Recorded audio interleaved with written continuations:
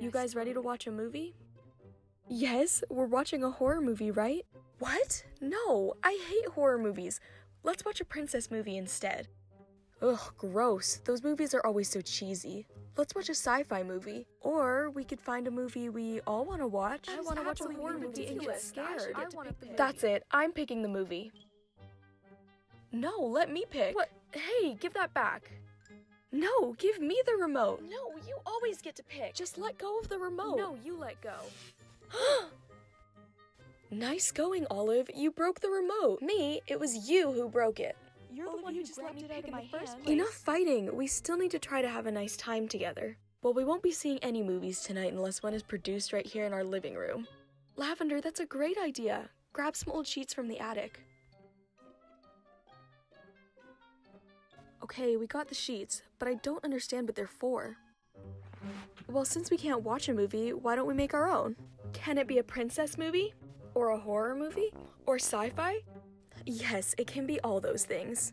Then I'm in. Me too. Yeah, same. Great! Now all we need is an audience.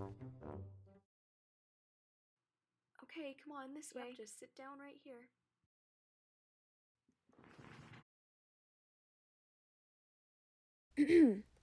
Once upon a time, there was a princess who lived in a castle.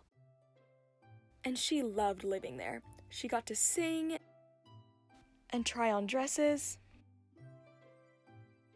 and eat all of her favorite foods. But eventually, she got bored with her life.